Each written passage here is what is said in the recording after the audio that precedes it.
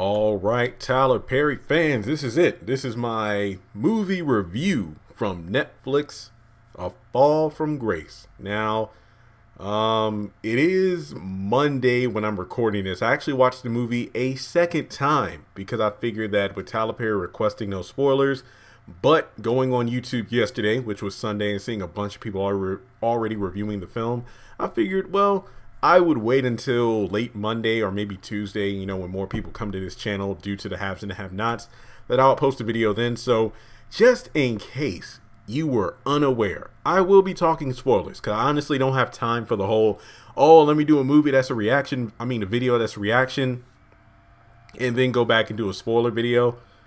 Nah, I ain't got time for that. So if you don't want to be spoiled, don't watch the video. But to be completely honest, if you've watched the trailer for A Fall from Grace, you kind of already know what happens in the movie.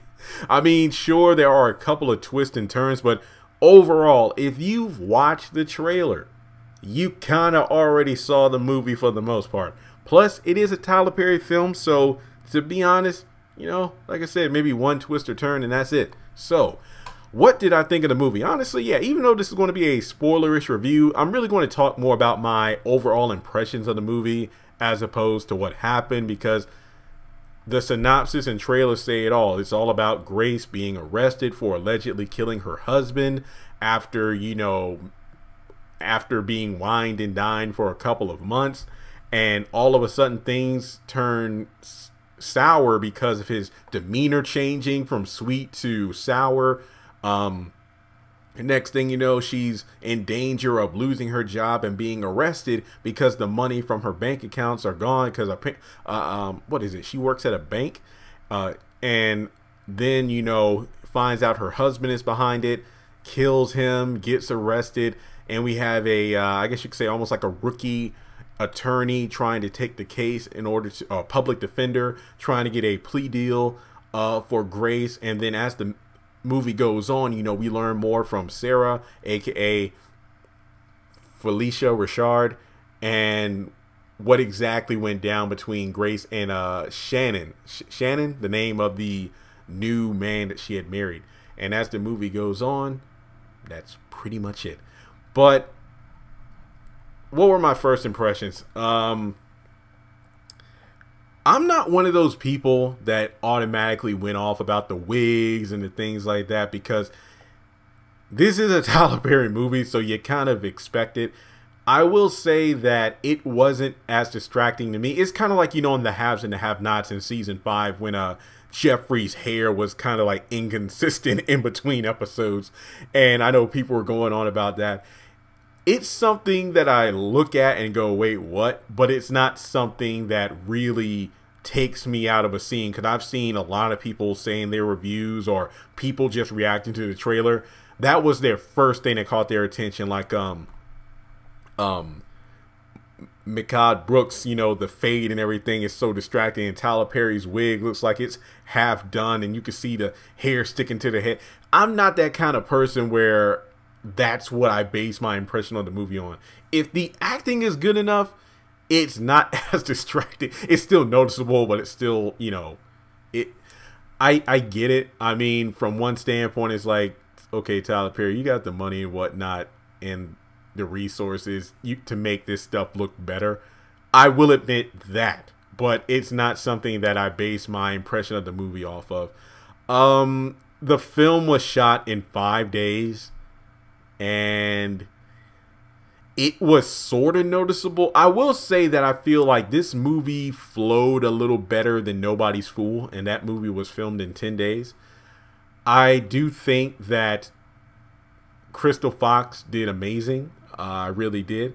I mean, if you watch The Haves and the Have-Nots and you see how Hannah suffers on that show, then her suffering in this movie should be pretty familiar, and she plays the role well. And that, I feel like if there's one thing I did enjoy, definitely the cast. Like Matthew Law as Jordan, I remember him in the lackluster role as what was it, Kendrick on The Pains, and I praised him on the Oval, and he's only been in a handful of episodes, and I just love in the brief scenes he's gotten in that show, we see more emotion and range from him as we did in this movie. So I do praise the acting. And for Alicia Richard, I mean, if nothing else, that was the best part of the movie. Spoiler alert, she's the villain, and it's kind of like, wow, it really was kind of obvious, because if you look at the movie closely, there was a lot of foreshadowing. There really was a lot of foreshadowing. And I mean a lot, as in you were hit over the head with foreshadowing as hard as Grace hit Shannon across the head with the baseball bat. And moving on into the movie, we get to, okay, there is somebody outside my window talking. I have no idea what's going on. It is Martin Luther King Day, so buses are not running. Like, literally, why are they standing right there in front of my window? Okay, but in any case, when we get to the part of the movie that kind of took me out of it, it's the Tyler Perry death. And what I mean by Tyler Perry death is when you think someone's dead, but they're really not. Okay, so you have Grace losing it from finding out that Shannon is behind everything, the missing account money, and, you know, not being who he said he was, and then walking in on him and another woman in her home. I think he even took out a mortgage on the house. She literally wailed on him with a baseball bat, then like dragged and threw his body in the basement. Then later on in the film, he's alive, but he has like 2 black eyes, and I'm like, what the hell? I mean, this is coming from years of watching the haves and the have-nots and seeing characters who should be either dead or critically injured up and out of the hospital in no time at all. But this was just plain ridiculous. Okay, and if I'm not mistaken, we don't even know if Shannon was killed when he was shot at the end of the film. We don't know if he was killed or if he was arrested. And correct me if I'm wrong, because to be completely honest, I was kind of like mentally out of the movie when I saw that he had survived the baseball bat beating with only a couple of black eyes. And I'm like, didn't she leave like a dent in the side of your head? So I don't, maybe the wig protect, I don't know. Like, I really don't know. My gosh. But at the end of the film, also when Jordan arrested Sarah, aka Betty Mills, Betty Mills is the real name of Sarah Miller, and Maurice Mills is the real name of Shannon DeLong, who was the photographer, if you will. But when Jasmine discovered Alice, who was trying to escape from Sarah's home, and then she ended up being kidnapped, and then Jordan went to save her and put Sarah in handcuffs, that was kind of sloppy, that you said don't go anywhere and then she escaped. I felt like that was a bit too, you know, weird. Like, I mean, maybe it's because, oh, she's an old lady so she can escape, but she was kind of fighting you off for a little bit, dude, until you know, got her in the cuffs. So I think that was a bit sloppy, but I get it for the most part. He was in an emotional state. You know, his wife, he was checking in with her. I mean, her life was potentially on the line. But basically, after Shannon's taken down, the police arrive and all the old ladies are freed because Sarah and, well, excuse me, Betty and Maurice, mother and son, have been running this con for years. Where they would take these older women and get their money and Social Security, because Sarah's house is like a place where she tends to the elderly, and that's how she extorts all this money. So yeah, it's Then we get to the end of the film. Grace is free and reunited with her son. I kind of didn't mention the son that much. What's his name? Malcolm Waters. Is there really much to talk about? I don't know.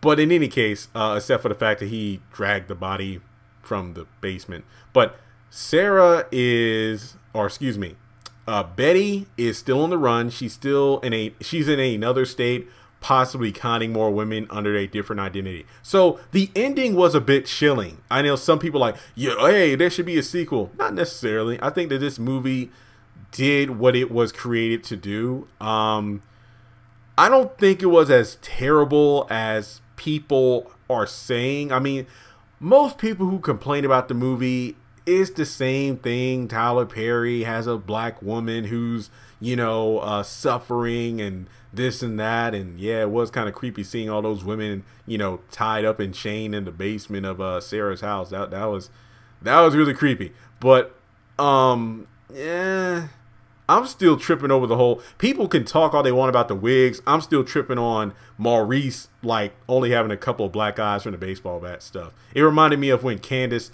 took the golf club and beat the hell out of Rocky a couple of seasons ago in the Haves and the Have-Nots, and she literally beat the side of his head in, but all we saw was barbecue sauce blood, and then he's in the hospital, and then he gets out of the hospital, and he's not scarred or anything, and it makes no damn sense.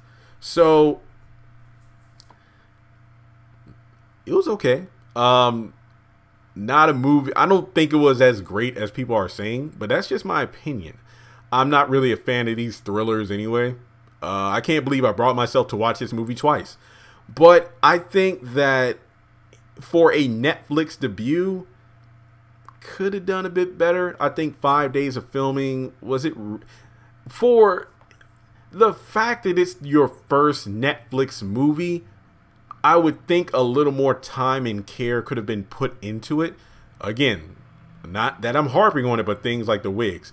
I think that the cinematography was decent, but if you watch my reviews on things like the Oval and the Haves and the Have-Nots, or even Sisters, I praise it based off certain things like, the wide shots, the outside, and, where they take a wide shot of an outside location, or, the lighting in certain scenes. This really didn't wow me in the same way that the TV shows did. And you're probably wondering, well, it's a TV show versus movie.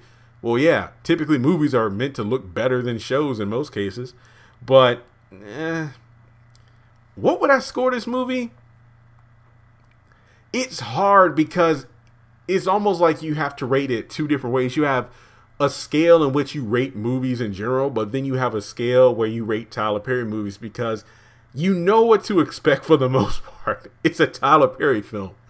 I'm probably going to do a separate video about Fall from Grace versus Acrimony, so be on the lookout for that. But if I were to rank it on a scale of like 1 to 10, I would probably say a 4. And again, it's not like the movie was terrible. I think the acting for the most part was decent. Felicia Richard and Cecily Tyson, I believe it's Cecily Tyson. Again, correct me if I'm wrong, but please don't be a jerk about it. They're legends. The cast alone really did bring me into this film, but yeah, I don't know if I'm ever going to watch again. Let me put it that way. So let me know your thoughts in the comment section below. What did you think of A Fall from Grace? I really did it because Crystal Fox was finally in a starring role, and I'm glad that she was getting some shine. But I do hope that if Tyler Perry either does another Netflix movie, or maybe based on how successful this movie is on Netflix, this could A, mean more movies are on the way, B, a Netflix series could be on the way. I don't know. That'll be interesting. I mean, literally, if you put the Haves and the Have-Nots and If Loving You Is Wrong on Netflix, I would love that. But I digress. So let me know your thoughts on A Fall from Grace. Was it one of your favorite Tyler Perry films? Was it mediocre? How many times have you watched it? Was one time enough?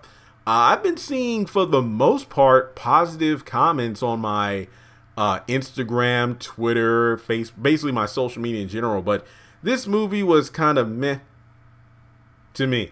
But let me know your thoughts in the comment section below, and I'm going to go ahead and record my Fall from Grace versus Acrimony video. But also one of the biggest takeaways from this film, I will say this, is that I felt like I couldn't trust anyone after this movie. It's like, yo, Grace's friend set her up on this date, and now it's like, yo, she's conning her, leading to her being arrested. Well, I mean, technically, I feel like maybe, just maybe, Grace would have either been arrested or put into that basement like those other women. So maybe jail was the best place for her in this situation. I don't know. But yeah, it is really messed up. Like you really can't trust anyone. That I feel like that's one of the biggest takeaways. Like, watch who you fall in love with, and don't trust anyone. So that was a good takeaway. But thanks so much for tuning in, and I will talk to you all in the next video.